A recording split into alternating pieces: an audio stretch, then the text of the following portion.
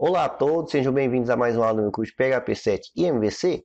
E nessa aula nós vamos aprender como criar a nossa primeira classe.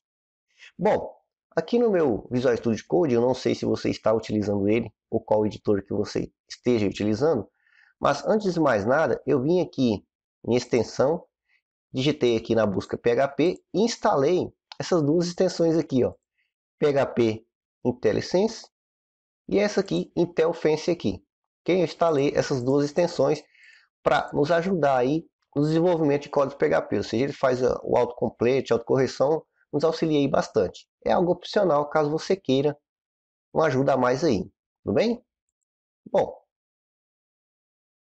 deixa eu fechar aqui e vamos lá criar a nossa primeira classe.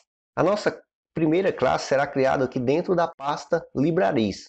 Então, botão direito aqui, New File, e por recomendação, classes devem ser criadas aí com a primeira letra com o nome em maiúsculo, na qual, consequentemente, a classe deve ter este nome também. Então, eu vou colocar aqui Rota, caso tivesse também outra palavra a mais para ser adicionada, Rota digital, então a primeira letra também seria em maiúscula, formando aqui o padrão Camel Case. Então, para criar uma classe, sempre inicie aí com letras maiúsculas. Então, rotas, colocar aqui ponto .php. Como aqui na nossa classe só vai ter códigos em PHP, eu vou simplesmente abrir aqui o PHP e eu não preciso da tag de fechamento.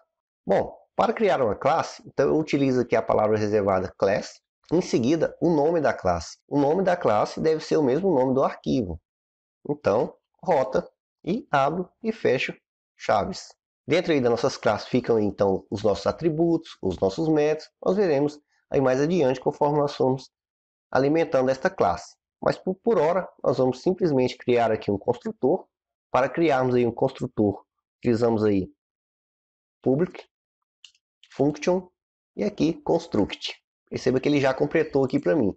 E aqui eu vou simplesmente dar um eco em olá mundo, criando a primeira classe. Ponto e vírgula no final. Ctrl S aqui para salvar. Bom, depois que nós criamos a nossa classe, nós precisamos então instanciar ela, ou seja, nós precisamos iniciar essa classe. Então eu vou lá no nosso arquivo index, você pode colocar em qualquer local aqui, ok? Mas eu vou colocar aqui no topo acima.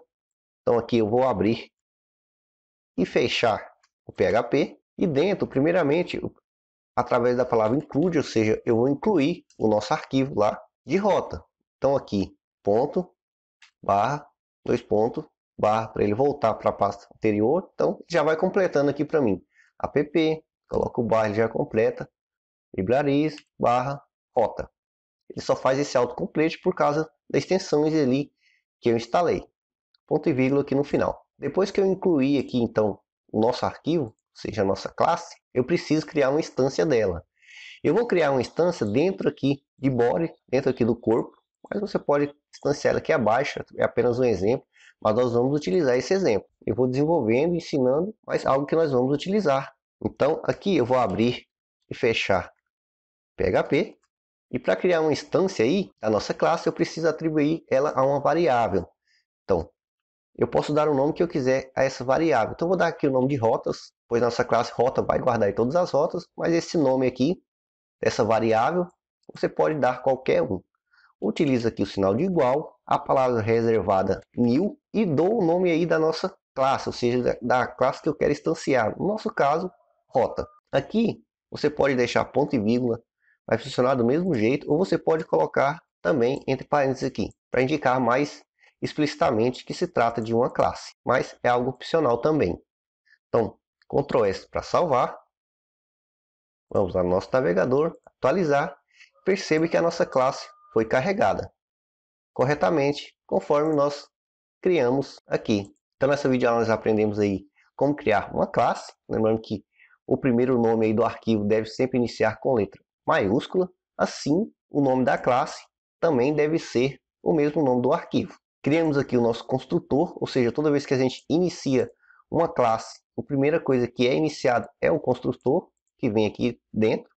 Então, nós incluímos esse arquivo, nosso arquivo index, e criamos uma instância da nossa classe. Eu espero que vocês tenham gostado e até a próxima aula.